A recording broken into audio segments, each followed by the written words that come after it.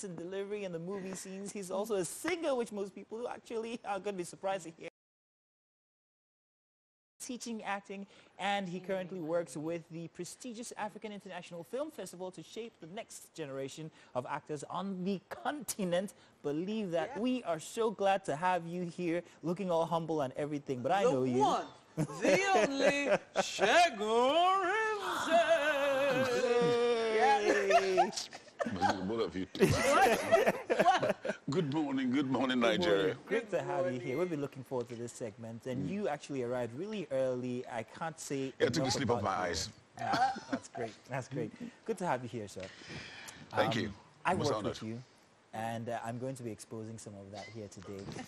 You are a veteran when it comes to the Nigerian movie, and so you can imagine the wealth that he brings along with him, and how many questions that we have that we want to ask you about. But first off, let's ask. This is always my first question when I have veterans in the studio. There is this very interesting transition that movies in Nigeria has taken.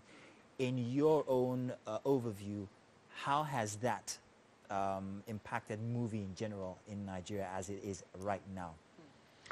Well, it's not a new fad. It happened in Hollywood. I'm sure even in Bollywood it happens. Sometimes you go back and have a remake of a movie. And I think that's the phase we're passing through now. We've seen Play, the company, come with NECA, the participants. Yeah, they've also done Living in Bondage, Breaking Free, and they're doing Rattlesnake as well. So it's I mean, Kingsley Ogoro is about doing Sophia. Sophia. Really? Yeah. Sophia's coming back. Yeah, we're working on it. It's something that happens. Zebajiro's just done Sakobi. Oh. Yeah, he just finished shooting. Unfortunately, has just finished. We lost his brother Chico, and we all referred to Chico as late. We're working on coming back with the return of Black Arrow with Nevada Bridge TV, and he passed. But we'll see how it turns out at the end of the day. We might have to do it in his memory. Yeah.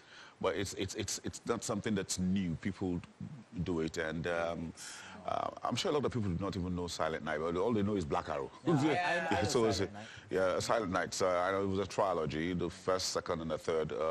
Second was most successful. First was successful. The third was a bit of a successful disaster because I think we tried to outdo ourselves. But quite a lot of youngsters will tell me, I grew up watching you, and I say, give me a walking stick, and all that. So we want to bring back the story and refreshing people's mind. We might not necessarily make it the way they say by being a continuation of the life of Black Arrow himself.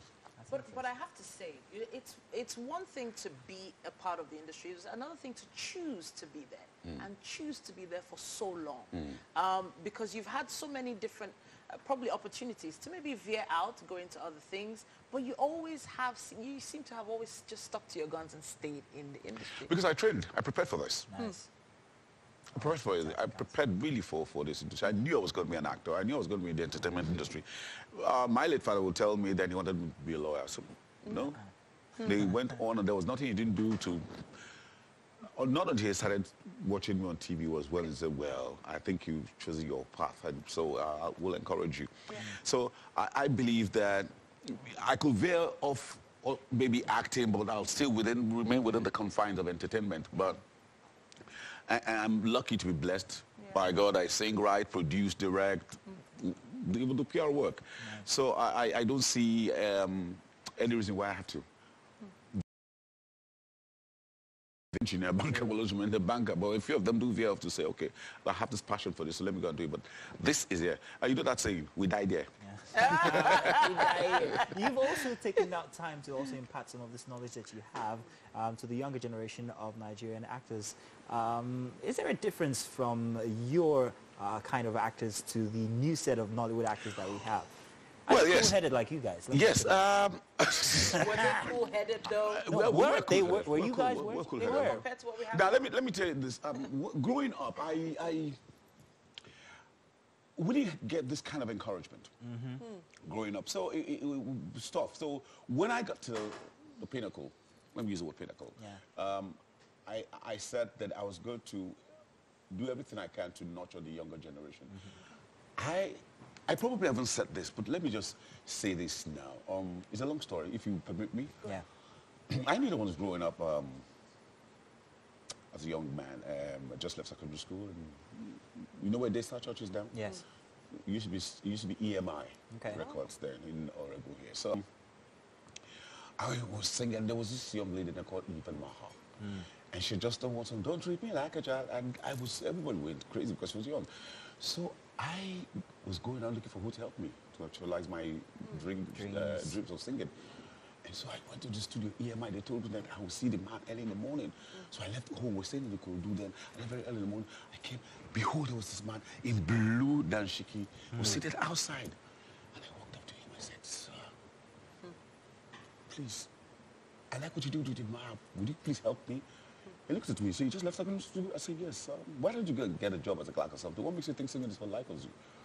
I cried all the way home. I said, jeez. Many years later, I stuck to bygones. I'd released an album. I'd played silent.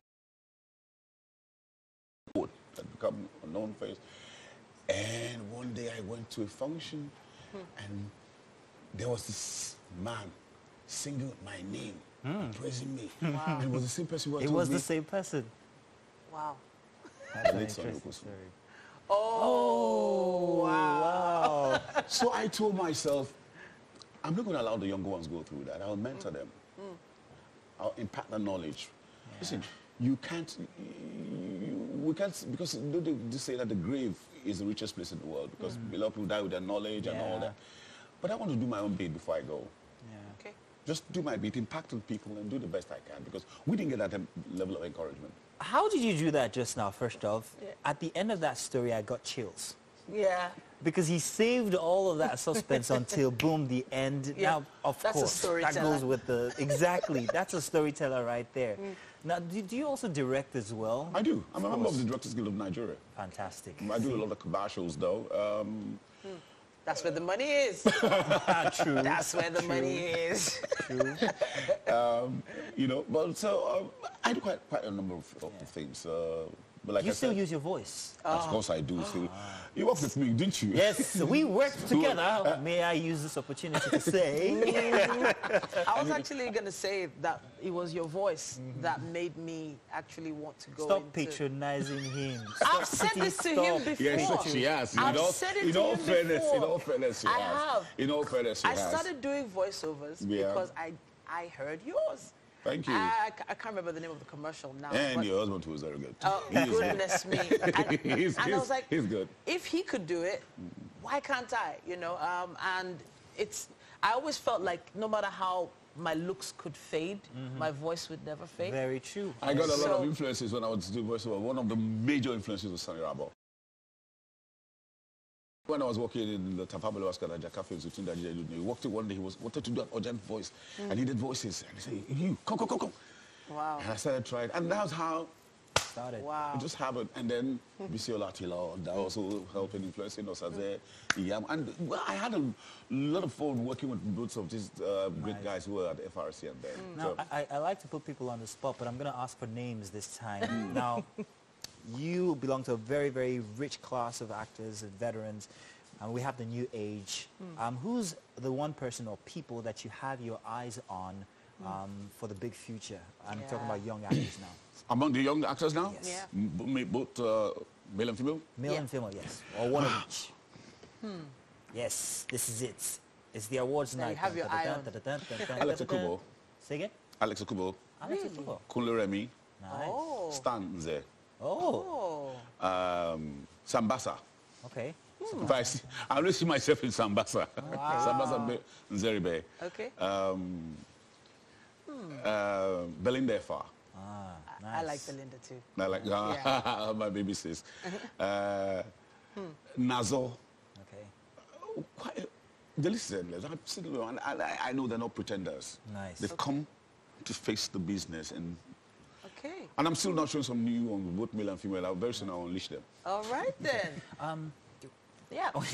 No, I was going to say, you know, we didn't really get to touch on family life at all. You know, because being in industry and having a family it's not the easiest thing to do and maintain. And you know, you've had quite a story to tell.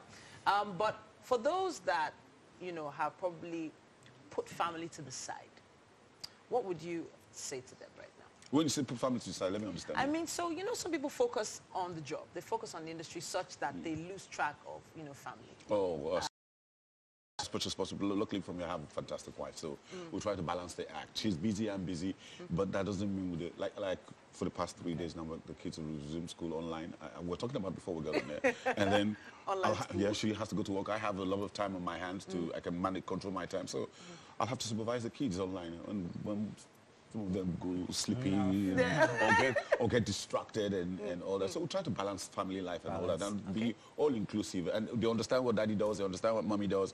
And so it's easy. But having said that, bringing them to the fore in the public glare, I don't like that. I don't like that. So I keep my family on the sideline and focus on my career. It will be remiss because of when us. you subject your children to do and your wife to do this kind of thing, I'm not the social media kind of. If you even go check my Instagram, I don't think I will hit 100. Well, I don't let that determine me. Okay. I don't let social media determine who I am. I don't. Because I'm still who I am. See Segun Arinze, I'm still Black Arrow, nothing changes. Well, Black Arrow, and the people who are my supporters, the people who are my greatest fans are not even on social media. Nice. If you go to Ajegunle, you go to Relay, you go to Agege, you find those people. So some people even come on social media. I'm not saying there's anything wrong about it. Please don't get me wrong. Okay. It's nice, fantastic if I have followers and all. But some people just come there to compare, see what's going on with you. Okay. Let's see some of that. Great work Segun Arinze has to offer. It will be remiss of us not to actually show that while he's here with us. So let's take these and we'll be back with more questions, I guess. Baby, what are you doing with this now? Do you remember my colleague, Brigadier General Lani? Yes. He's in hospital. He suffered a massive heart attack.